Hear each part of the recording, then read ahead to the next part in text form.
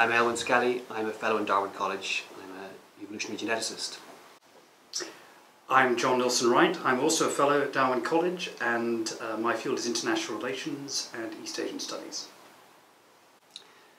So the series actually is unique in Cambridge in some ways. It's a public lecture series. It extends over 8 lectures, and since its development, it's become really quite an important point in the calendar, in the Cambridge calendar. And the challenge for our speakers, and it is a challenge, is to be able to speak both to a general audience, members of the public who may not be members of the university, and to specialised experts in their own fields. And that's a really tough pitch.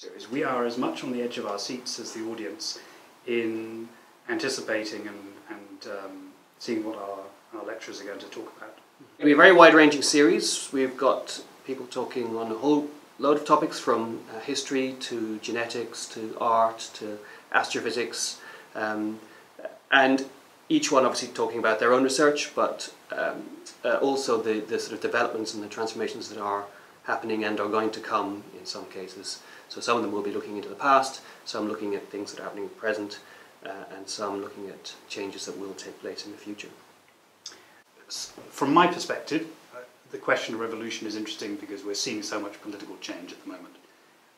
And I wanted to approach a topic that captured the sense of the world in flux, whether it's the nature of government, the nature of ideas, big ideas, how they're shaping the way people interact.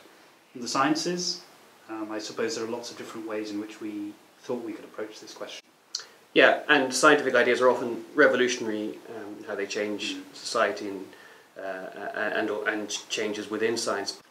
Yeah, and hopefully at the end of this series people will have a sense of, well, maybe it's too grand to imagine what the future might look like, but at least we'll have a sense of how much change is happening across all of these different disciplines, whether it's art, neuroscience, political theory, genetics, the life sciences, and in some cases the question of what's happening within some societies. We'll finish with a lecture on China and the Cultural Revolution, an issue which is, some would argue, still very relevant today.